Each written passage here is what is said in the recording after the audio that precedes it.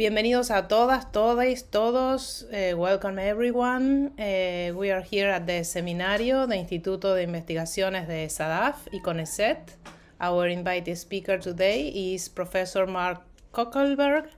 He's a professor of philosophy of media and technology at the University of Vienna. His research areas are philosophy of technology, including philosophy of artificial intelligence, ethics, epistemology, and philosophical anthropology. And he recently published a book on AI ethics at MIT Press. So today we have this seminar, and we are going to hear his conference about AI and the revision of political belief. Thank you very much for coming, and all yours. Thank you for your introduction. Thank you very much. I'm happy to speak here. I was a long time ago, well, quite some time ago there, and now it has to be virtual, but it's great to to see what you will respond to my talk. I decided to talk about AI and the revision of political beliefs. I thought this might be of interest to you. It's a kind of combination of thinking about technology, political philosophy, and epistemology. So it might have something in it for several members of departments. First, I introduce the question, then I go into the main issue about revision of beliefs in the context of problems with AI and democracy, and then I conclude and also make some remarks about policy. So let's first try to get to the main question, because if we're talking about AI, democracy, and technology, then we want to know what AI is and what is meant by AI. So when I will speak about AI today, I refer to machine learning applications using usually large quantities of data. And the way I came to this problem was because in the media we saw that in political context, AI has been used for manipulation of elections via social media. Think about the Cambridge Analytica case and also other cases in North American context. As a philosopher of technology, I'm especially interested in the non-intended influence of AI. So the point is not only that people use AI for certain political reasons, which is quite straightforward, but also that AI has some side effects, some non-intended effects that also are of political significance and consequence. So what are the influences of AI on democracy, and why are they important normatively speaking? If we ask this question, we have to look, of course, at another concept next to AI, and that's democracy.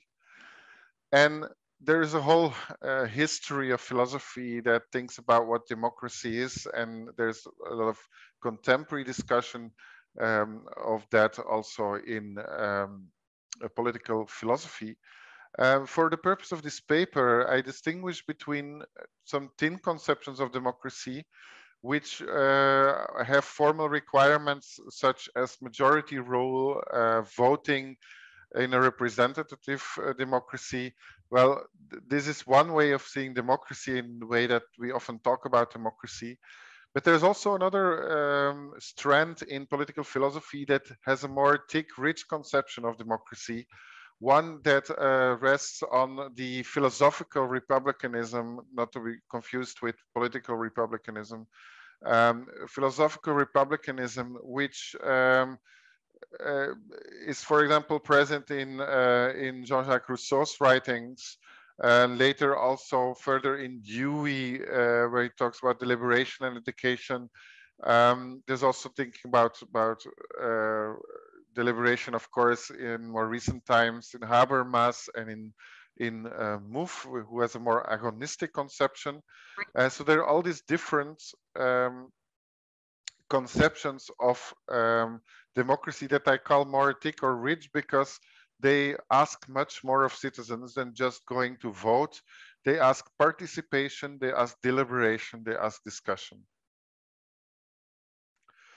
And if we look at the conditions to democracy, I think it gets more interesting because we see, for example, a value like freedom and rule of law is important. You cannot at the same time have a dictatorship and put people in prison for political reasons and say that you have a democracy.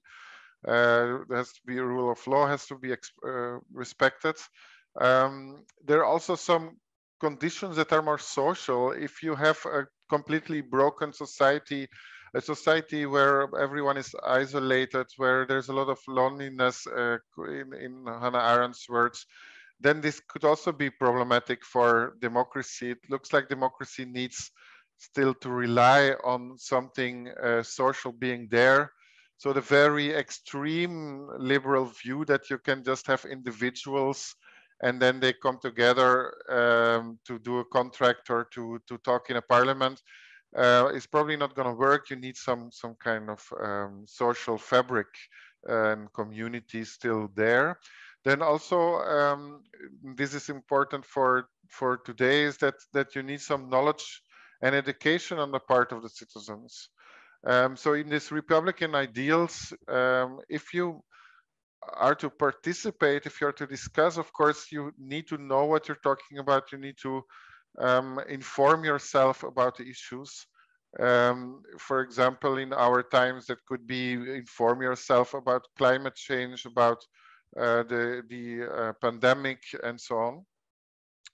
Because otherwise you cannot talk about it. So there is a knowledge basis that is required, at least for this kind of ideals of democracy that are richer than just voting. Another way of putting that in terms of agency is to say that citizens, in order to have political agency, they need to, being allowed to freely vote, of course, and have all these kind of rule of law conditions in place. But also they need a lot of other abilities and freedoms and capacities. And this is about being able to reason, discuss, defend your view, being able to make your voice heard. Also, if we think about more the MOVE type of theory, where it's important that people have a voice, that people are included. So these kind of arguments could be made for political agency. And for that kind of political agency, then one needs this knowledge basis. Knowledge has been discussed for all of the history of philosophy, again, from Plato onwards. Also the problems of technocracy already in some sense. Here I'm interested in using the concept of epistemic agency to talk about what kind of knowledge is needed for democracy, for democratic political agency, and how this agency might be threatened by AI. So the general question more precisely is what kind of epistemic agency is needed for democratic political agency in a democracy? What kind of epistemic agency is also needed for exercising one's responsibility as a citizen? That's another way of putting it. I will use political agency mainly. And then the question, how might AI shape that epistemic agency? So why do I use epistemic agency? What is this concept? One definition is the control that agents may exercise over their beliefs. Here we're talking then about political beliefs. And this relates to all kind of questions that people in epistemology have asked about how beliefs are formed, how we can take responsibility for our beliefs, discussions about whether beliefs and their formation can be seen as voluntary in any sense. How much control do I have about formation also, not only the exercise the beliefs, but of exercise of control over the beliefs I have, but also formation of these beliefs. And yeah, it's clear that normatively speaking, whatever happens with regard to our beliefs, we wish to take an active role with regard to our beliefs and the acquisition of beliefs. We wish to be epistemic agents. So that's one thing. And then one could then, starting from epistemology, discuss, of course, as is done in social epistemology, how belief formation is influenced by the social dimension, for example, how others, peers influence our beliefs and what that then means for our normative ideals. I will not go into that here, that's a different topic. I propose to add epistemic agency has also a technological dimension, and it's technology that can also make these ideals difficult to realize. Because what happens today is that belief formation often takes place via search engines in social media environments, via the use of electronic devices and so on. And so I think we need to analyze and evaluate the epistemic consequences of the use of digital technologies for the epistemic work individuals do within social epistemological and political epistemological environments. So these social problems are still there, or the social as a problem for this kind of view of epistemic agency, but I focus on the technological side and also on the political side and democracy again. So this is like an introduction starting from the epistemology rather than from AI and democracy. My hypothesis, if you wish, is that some degree of epistemic agency seems to be needed for political agency in a democracy, especially in the TIC version, because as a citizen, I need to be able to form my own political beliefs and have a sufficient degree of control over them. If someone else controls my beliefs, then what's the point of having a democracy? So I need to form my own political beliefs. I also need to be able to keep in mind all this participation and deliberation ideals. I need to be capable to detach myself from my beliefs and at least to some extent in order to reflect on them, to question them and discuss them with others so that perhaps I could revise them. And this discussion with others is, of course, also very, very important in these deliberative, rich ideals of democracy. So in these discussions, I need to be able also to revise my beliefs if necessary. In any case, I have to be willing to discuss them. I have to accept some kind of vulnerability there, rather than saying like, no, this is my belief and I don't move a centimeter. We go into the discussion as citizens, that's the ideal at least, and we reflect on our beliefs together with others, put them on the table, to speak, in a vulnerable way.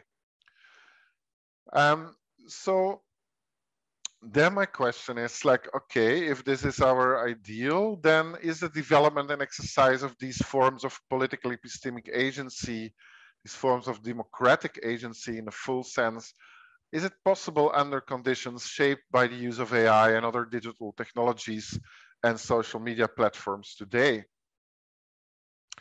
And the thesis of this paper is that AI may influence belief formation, belief revision, and the acknowledgement of epistemic vulnerability in ways that render the exercise of these forms of epistemic agency needed for political agency in a democracy at least more difficult. So I'm not saying it's impossible to do all these things in a democracy with AI, but AI may endanger democracy by making belief formation and belief revision more difficult, and hence threaten this kind of epistemic agency needed for democratic political agency. So let me go into detail now why I think that the formation and revision of political beliefs is problematic in a democracy when AI is used in various ways. So how exactly may AI influence the formation and revision of our political beliefs, and how may it make acknowledging their vulnerability in the light of political deliberation more difficult? I see at least three problems. One is the phenomenon of direct intended manipulation of beliefs. For example, politicians using social media to manipulate. And another one is indirect effects. And there I distinguish between the kind of knowledge offered and defaulted by AI and the creation and maintenance of epistemic bubbles, a phenomenon that has already been described, but which I frame in the light of using the lens of epistemic agency. So let me go into each of these for a moment. The first one is manipulation of political beliefs. So social media campaigns based on analysis of data by means of AI and data science can manipulate political beliefs. For example, the Cambridge Analytica case in the presidential campaign of Donald Trump used data of 50 million Facebook users, harvested these data without their consent, and these were used for micro-targeting, which is a form of advertising where you customize messages based on people's personality profile extracted from the data on these various digital platforms. And I will use an example of someone who tries to form and change her political beliefs, but is targeted by, in this case, by political advertising. So here, the person I will talk about, Claire, is targeted by pro-Trump political advertising. And then the question is, what does that do with her beliefs? Well, she is targeted to change her political beliefs. So it could be that if she has the beliefs that, in this case, Trump, if her beliefs agree with Trump, then she will be confirmed in her political beliefs by the micro-targeting and manipulation. Or if she doesn't, people might try to change her political beliefs. In both cases, it looks like this is a problem for epistemic political agency, because what is done here is that the epistemic architecture of users is changed without their consent. And I would like to compare that with nudging, where you have the choice architecture that's changed.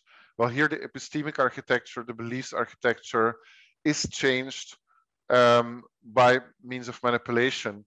And this diminishes, of course, epistemic agency, because you don't have control over your beliefs anymore if you are under the radar of your consciousness, and your control are manipulated. And I think that's a problem, because the political agency where you have control over your beliefs and their revision is the kind of political agency required in a kind of democracy in which citizens form their own beliefs in open and public communication and deliberation, and manipulation violates that autonomy. Just like nudging, it works against our autonomy and control, and therefore works against maintaining a more public deliberative dimension of democracy. So my fear is here that Claire's political and epistemic agency is reduced as she is manipulated to change her beliefs, or is confirmed in her existing beliefs, even if she wants to change them, without her knowledge and consent, and this violates the requirements of democratic citizenship. A second way that AI may influence belief revision is through statistical knowledge, and in particular defaulting statistical knowledge. So suppose Claire is raised in a racist community and comes to believe that people with a white skin are superior to others, but later learns that there's no scientific evidence for this belief. My question then is, will she be able to exercise epistemic agency and change her belief? That is, in this case, drop the white supremacist belief, or at least not use it in future deliberations? Well, I think we can adapt now the thought experiment for technological influence in such a way that Claire is indeed that there is indeed this danger that that she won't change her belief here, because statistical information could, for example, give a correlation between a certain skin color, white hair, and success in her particular society, say the US. And well, if she just takes that statistical information, if this statistical information is defaulted all the time by means of AI algorithms, then it will be harder for her to change her belief. So I don't claim, again, that it's impossible to do so, but there is this technological influence. So changing beliefs becomes more difficult when the statistical knowledge is defaulted rather than causal scientific knowledge, which would undermine her belief, of course. And given the political nature and the political relevance of these beliefs, I think these difficulties for epistemic agency caused by AI really endanger also political agency, the political agency of this particular person and of so many other citizens in that context. I think in a democracy, especially one of the thick kind, it's necessary that people are able to change their views in the light of scientific evidence. And clearly here there's an influence of AI that goes in the other direction. Then the third phenomenon is epistemic bubbles and related phenomena. Epistemic bubbles has been defined as a social epistemic structure in which other relevant voices have been left out, perhaps accidentally. An echo chamber is a related phenomenon in which social epistemic structure again means that voices have been excluded. I don't care so much about the specific difference here between echo chambers and epistemic bubbles. The point is that there is exclusion of voices, there is distrust of outside sources. And I think this is a problem, not only a problem in general, but also a problem for epistemic agency. So if we look at the thought experiment, we could take again Claire's example. Claire, who hears in her community mainly white supremacist echoes in the epistemic bubble of her social media community. So AI is here usually used in that social media environments. These are used in a particular community, and there she encounters these beliefs over and over again. And I think it will be harder for her to exercise her epistemic agency and potentially change her beliefs since she's not sufficiently exposed to opposing views, and in addition will also probably distrust other views. So this is not only a problem regarding diversity of views, which again generally is a problem politically in itself, but also is creating social epistemic structures that encourage people to maintain rather than question, reflect on, and revise their political beliefs. Therefore, political agency in a democracy is endangered. Another way of saying is that epistemic bubbles and echo chambers diminish citizens' capacity to render their beliefs vulnerable, for example, in discussions among citizens. Think again about this kind of participative, deliberative model of democracy. And it will instead enable citizens to feel very confident about the beliefs they already have. It will discourage revising them in the light of opposing views, or indeed, as I argued before, in the light of scientific evidence. So political agency, democratic agency reduced, and this is all non-intended effects usually. Sometimes it's also intended, but usually it's non-intended. So we just use these technologies, AI and social media, think that they're just instruments, but at the same time are exposed to this phenomena and have our epistemic and therefore epistemic architecture and therefore political epistemic agency influenced. To conclude, what can we conclude from that? I think first of all, it's very interesting to engage in this kind of what I call political epistemology of AI. I think it's good to connect this with discussions in epistemology and political philosophy. And I think by doing that, by looking at the matter through the lens of epistemic agency, I think I've been able to ask an interesting question, a question that instead of asking in general how AI influences democracy, enabled me to ask a very specific question that goes into the knowledge basis of political agency in democracies, And yeah, I've asked what kind of epistemic agency is needed and how might AI shape that. I've answered that some degrees of some forms of epistemic agency are indeed needed for political agency in a democracy. I need to be freely form my beliefs. I need to reflect on my political beliefs. I need to openly discuss them, deliberate with others about them, and if necessary, revise them. And in any case, for all this, expose them to the discussion. So if that's true, if that is all needed for political agency in a democracy, then it seems to me that based on the phenomena that we see, that the exercise of such forms of epistemic agency are rendered more difficult, if not endangered, by AI-supported intended manipulation of political beliefs, the unintended defaulting of statistical knowledge as opposed to causal knowledge, and finally, the usually unintended, not always, but usually unintended creation and maintenance of epistemic bubbles and related phenomena, which discourage rendering my beliefs vulnerable to discussion and revision, and which encourage me to distrust others.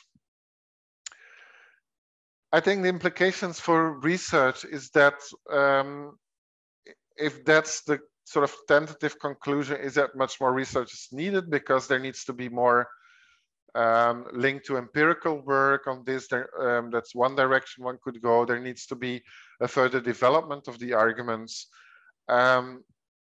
We can do that in different ways.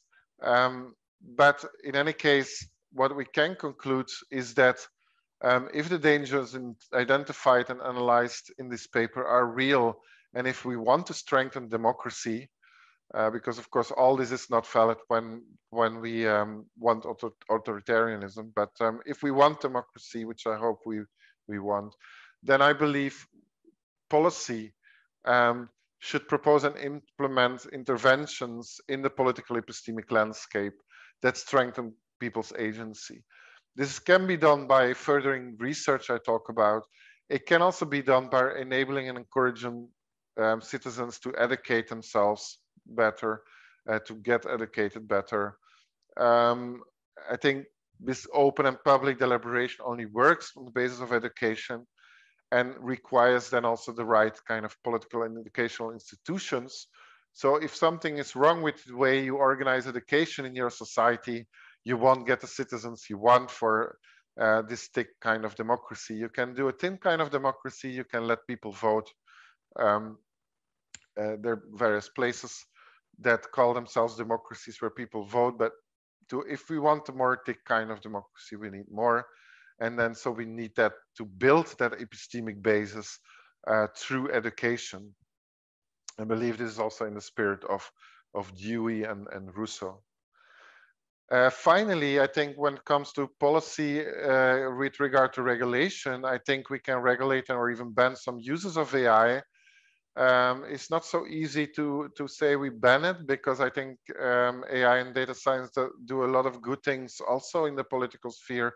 They can also help us to be informed. They can help science, for example, climate science and so on. However, we need to regulate or ban uses, particular uses that may contribute to the manipulation of beliefs, the uncritical defaulting of statistical knowledge, and the creation of epistemic bubbles. And I think this requires not just having a law against some uses of AI, but in fact requires some changes to the rest of our society in the end. It requires demanding and stimulating changes to all kinds of technological epistemic processes. For example, we can also intervene in the R&D, in the research and development, in companies. They can also take themselves initiatives for that. I think we really need also organizational changes for this to happen, because otherwise we will just stick to doing the same things with regard to knowledge what we usually do. So I think these are some suggestions what can be done to strengthen the epistemic basis for democracy, with in view of the arguments regarding epistemic agency and democracy that I made. And again, this is in the spirit of people like Dewey and Rousseau. Dewey famously said that democracy is more than a form of government, that it's primarily a mode of associated living, of conjoined communicated experience. I think this quote suggests us to, one research route to further explore is the connection between knowledge and political knowledge we talked about, and the more the communicational and social context of what is happening here, like what is really needed in a society to make all this work, to make this democratic agency work. And we really need to develop what I call political technologies. Also in my book, the political philosophy of AI, we need political technologies that enable rather than hinder such forms of living and such experiences, not only because they are valuable in themselves, we need better ways of associated living indeed, but we also need it for democracy. Thank you very much.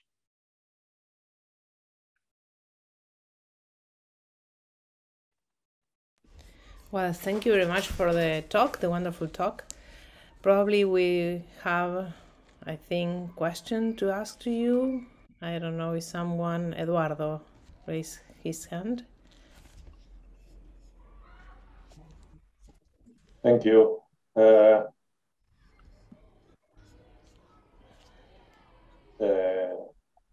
May I ask something? Or? Yes, of course. Adelante. Okay. Okay, because I don't see anything. We can stop sharing the screen, maybe, Mark, yes, or Lucio. Okay. I thought I did, but maybe not. Okay, let me check. Okay. Now I have the right kind of screen. Yeah, okay. Yeah. Thank you. That's much better. Much for your talk. Just a very general worry. I wonder whether we are not idealizing a little bit the previous situation, the situation before the existence of artificial intelligence, because all these phenomena you mentioned in your talk already existed before. Manipulation, epistemic bubbles, and so on. People got self-confirming their beliefs, and so on. So in order to say that artificial intelligence is a danger for democracy, we should make some kind of comparison between the situation before and after the existence of this technology. And I'm not sure how we can do this kind of comparison or this, because it's already true that this technology and algorithm and artificial intelligence may have also some benefits for democracy. So we have to balance both things. And but I'm not sure whether you are. Good questions. Thank you for this. I agree with you. I mean, we already have these problems. So the general claim behind this is that AI doesn't do this on its own, but that it makes existing problems worse, right? Yes.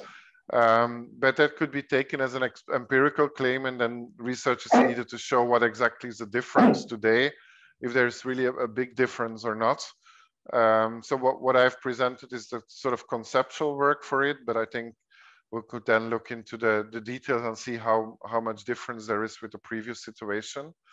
I also think that the tech can have some benefits. It's a separate project, but one could try to use the AI for democracy, to support democracy.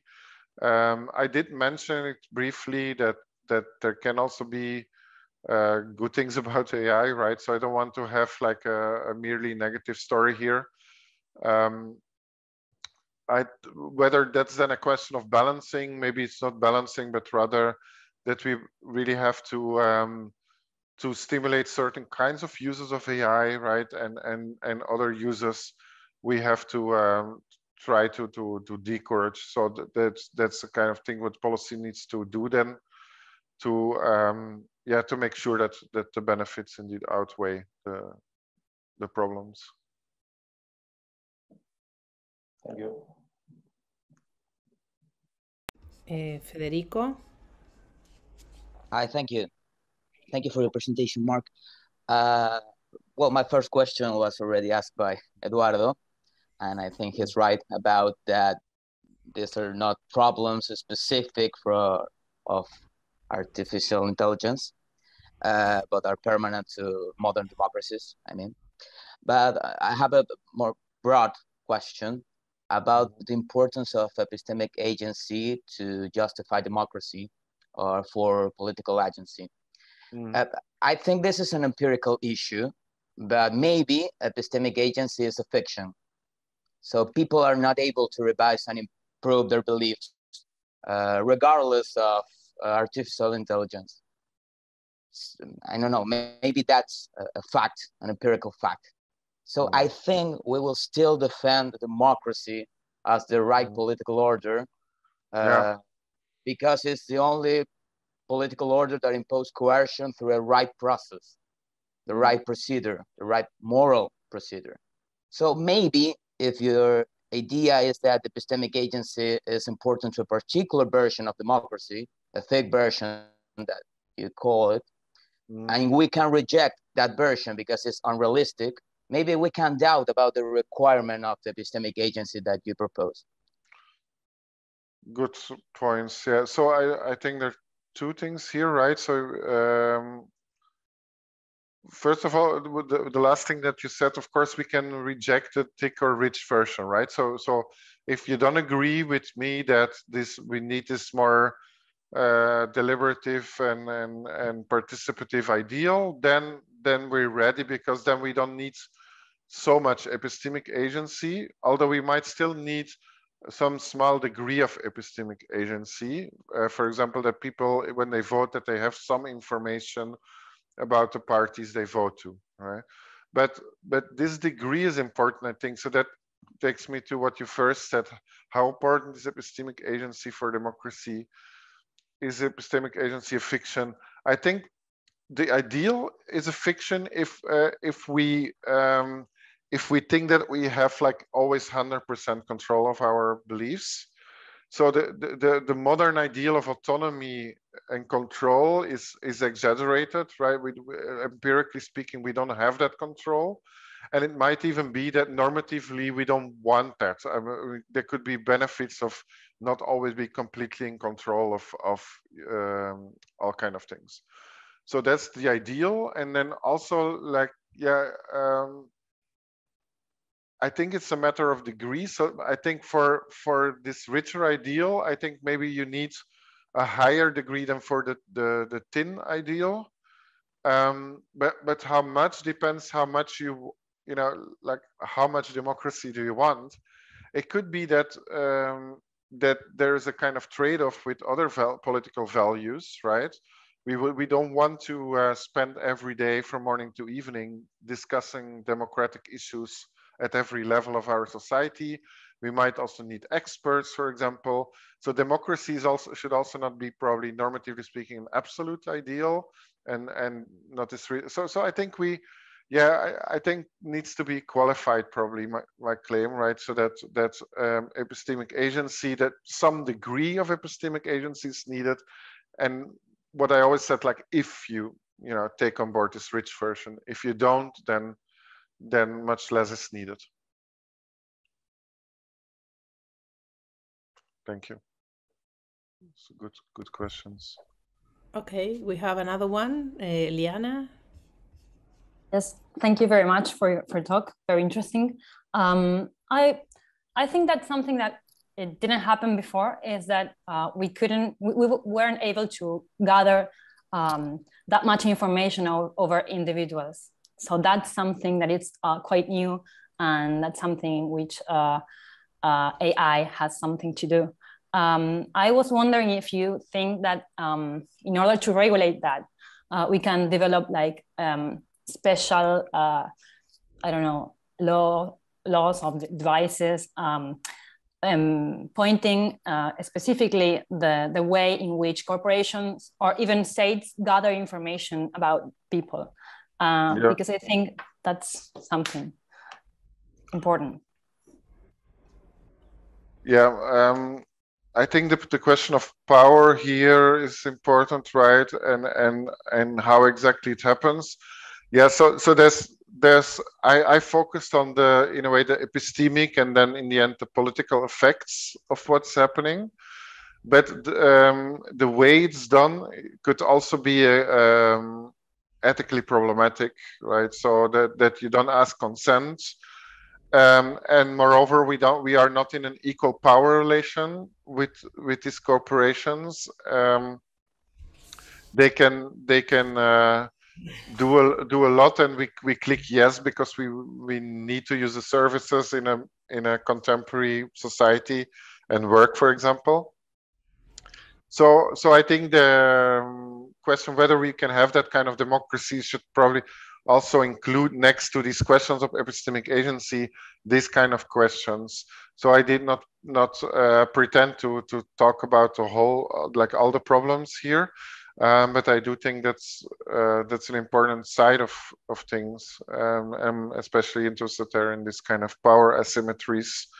And that also relates a bit to the previous question, of course, because this epistemic agency gets quite fictional once we see the huge influence of all the the programs and platforms that we use that are managed by these corporations, and so much decisions about our epistemic lives are already taken by them. Like how everything is structured, the whole architecture. Yeah. Thank you. Thank you. We have another question, Federico. Well, thank you very much, Mark, for your talk. Very interesting. I have a question because I can understand how artificial intelligence can improve the formation of epistemic bubbles as a form of damaging epistemic agency. But I would like to know a little more about how artificial intelligence can have as a non-intended effect the development of echo chambers. Because I think that the members of echo chambers can be seen as developing an intense epistemic activity. They are not so passive as the members of epistemic bubble. So they can be seen as, in a sense, as not having agency, but as having a deviation of the agency, of epistemic agency. So I would like to know a little more about how this kind of epistemic problem is improved by artificial intelligence. Yeah, that would be interesting to look at that specifically. So you're suggesting that they actually do have some agency in echo chambers still, right? I would then ask the question, who really has the agency there? So I do think that someone like Steve Bannon, for example, or some people that are leaders of, say, extreme right organizations, they have a lot of epistemic agency. They for themselves and also in influencing the beliefs of others. But I do think that maybe most members of these echo chambers, that they actively exclude other voices, but they don't have epistemic agency in the sense that they are not encouraged by others and are not themselves questioning their beliefs. And the people that do have the epistemic agency and leadership, they kind of create this environment for them so that these beliefs are reinforced and that they distrust others, like in this case, for example, people from the left. So yeah, I'm happy to make the distinction if we can then show that there is the difference. But I think in that case, AI can also again reinforce that and help in this case more authoritarian people and help to keep the echo chamber there. And it's not only AI, but of course also social media and whatever other digital technologies that create this environment. So it's people plus the technology. And yeah, in the case of echo chambers, there could be a bit of intended effect, right? But that intended effect is done only some, and I would say the majority are having the effect that they at least didn't intend, but that maybe others intended for them. So again, a kind of power political question. Yeah. Thank you. Thank you. Camilo, Camilo has another question. Thank you for the presentation. I was thinking about the comments made by Eduardo. So I heard a couple of times this idea that, okay, the bad effects of AI were already present before. So it is not clear whether AI is particularly bad, but I'm not sure whether this is or not relevant for your project. So it may depend on what your motivation is. So maybe your motivation is to show that AI has some intrinsic bad consequences that were not present before, or maybe your thesis is that AI is particularly bad. It potentiates some bad effects, and then you should make the comparison, right? But if the whole motivation, I mean, that comparison, I don't know if this is the more interesting philosophical project for me, or in my opinion.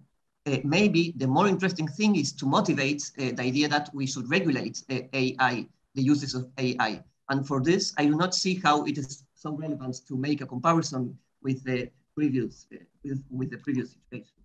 Right. You also need to show that AI has bad effects, and that's it. Right. Yes.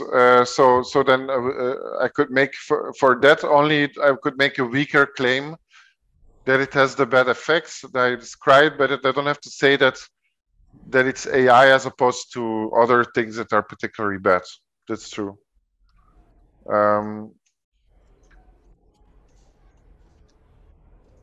Yeah, I agree with you. So I can one way of dealing with it is saying more work is necessary for the strong claim, but if I make a big weaker claim, then that's enough for sure for the regulation. But I think also for the conclusions that I made that like if these conditions are and these phenomena are happening, then we have these problems for these and these reasons based on the conceptual analysis. So I can still say that without implying that AI is sort of the evil thing. Yeah. It's anyway the complexity is that it's never technology by itself. So it's always like what people do, what the particular context. In a particular political culture, certain things are possible that are not possible in other political cultures. So how exactly epistemic agency is allowed to develop or is hindered has also to do with the social environment. So I think these social epistemological problems also are relevant there. Okay, we have one more question, Santiago. Hi, thanks for the talk, really interesting. I wanted to pick up on something Federico said a few minutes ago. I understood your notion of epistemic agency to be descriptive. Some agents do more in order to get information, some agents do less, some are more active, some are more passive. However, in your reply, I understood that there's people in echo chambers have the wrong kind of epistemic agency. They search for information, they are active in searching for information, but they find out the wrong kind of things.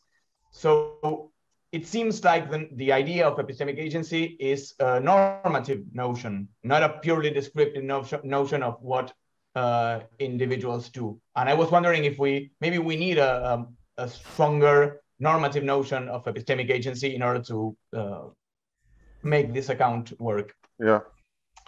Yeah. So I think, do they have the wrong kind of epistemic agency? So yes, if you just define epistemic agency as doing something about your knowledge or something, but if I defined epistemic agency in terms of like belief revision, and I'm willing to discuss it, putting your beliefs vulnerable and so on. So then, so these members, say the regular members of the echo chambers, they don't have that kind of epistemic agency. They're epistemically active, but it's not a proper kind of agency to just look for confirmation of your beliefs without being willing to discuss them. And AI is furthering that kind of agency, but it's not the kind of epistemic agency that I talked about. Well, I also have a question, and my question is about journalism, the fourth power in a democracy or a republic. Because at some point that was the place where we could look for news in order to change our beliefs, our political beliefs and all other beliefs, but mainly political beliefs. But nowadays people don't read newspapers nor watch TV or radio. Under 35, no one does. And those who are older, like me, who still look to the web pages of journals, we are also manipulated, as I acknowledged recently, because some newspapers also use algorithms in order to show me what I want to read. So I think that's a place where probably some kind of regulation should work. I don't know what you think about that point. I totally agree with you. So in order to have enough epistemic diversity and to have this kind of place that you describe, it's journalism. We need really quality journalism, and we need journalism that's not a matter of algorithms, but of people selecting information that is not there yet, right? And so we definitely need to protect. If there are still people doing that, we need to protect that and make sure that it kind of gets to a wider audience too. So it's definitely also a media problem.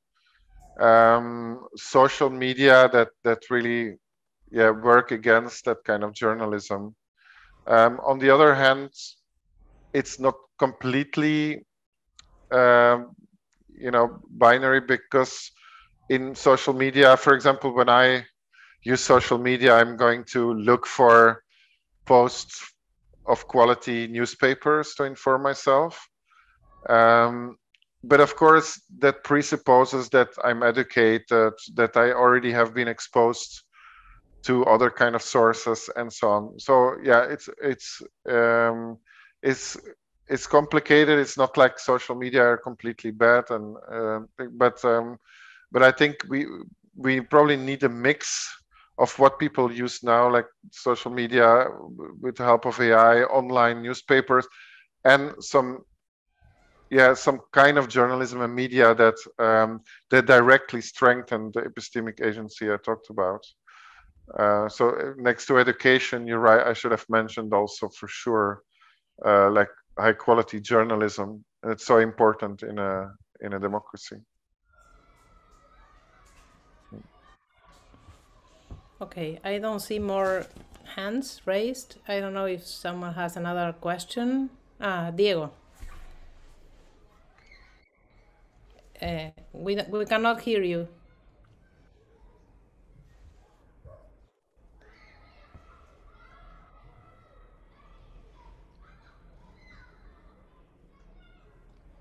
No, we cannot hear you, Diego. ¿Ahora? Yeah. ¿Me escuchan? Okay. Perfect. Thank you, Mark, for your talk. Just as a matter of curiosity, I would like to know if in the European Union now there are some discussion about in which specific cases the prohibition or even the ban or regulation of uses of artificial intelligence and data science should happen, no? I would like to know those cases. What do you have in mind about those cases? Yeah. So the European Commission wants to make this the regulation now, and it's about ethics of AI mainly, with things like bias and all kind of problems like that. What I miss a little bit is this kind of discussion about the political dimensions. So as far as I know, there is not really much regulation proposed for that. But it will be interesting to see what's now going to happen, what the actual regulation will be. There was a strategy, there was a proposal for regulation. I think it's not really specific about these political phenomena. So maybe some more attention is needed for that. And I'm curious to also to know what's going to happen now. So basically the high-level expert group of which I was part has been dissolved, and it's all now about the raw politics of negotiation and lobbying and all that. So I don't have very much insight in what's happening right now, but I think it will be soon become clear what the actual regulation will say. Thank you. Well, is there any other question to Mark? So we just thank Mark for the talk, and thank you very much for being here. Next time in Buenos Aires. I hope so. I hope to meet all of you in person.